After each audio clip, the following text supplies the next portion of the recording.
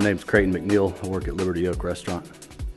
Liberty Oak Restaurant's located in one of the oldest historical buildings in downtown Greensboro.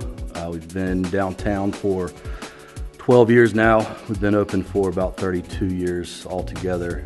Started cooking after I graduated high school. I moved down to Wilmington, North Carolina.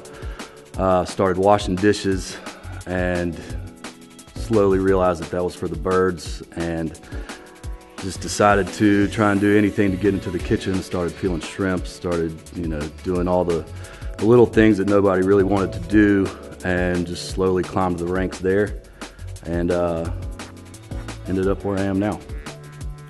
Cooking to me is one of the greatest passions I can offer the world, I guess. It's just one of those things that I got into early and realized that I could really do a great job at it, and it's just one of those things that I enjoy doing, love doing. It's a lot of work, a lot of hours.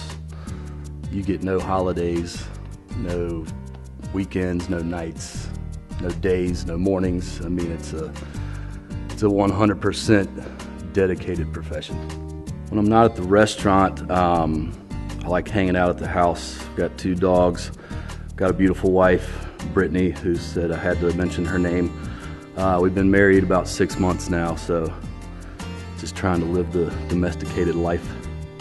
Culinary highlight of my career was, one thing was last year was winning the Fire in the Dock with Andy Hopper from Chefs 105. Now I'm running the place here in Greensboro, so I just wanted to run this one, see if we can take home another victory. My greatest inspiration would probably be my grandmother. She's just one of those genuine people that, loved you unconditionally, and she was a great woman. She recently passed, so doing this for her.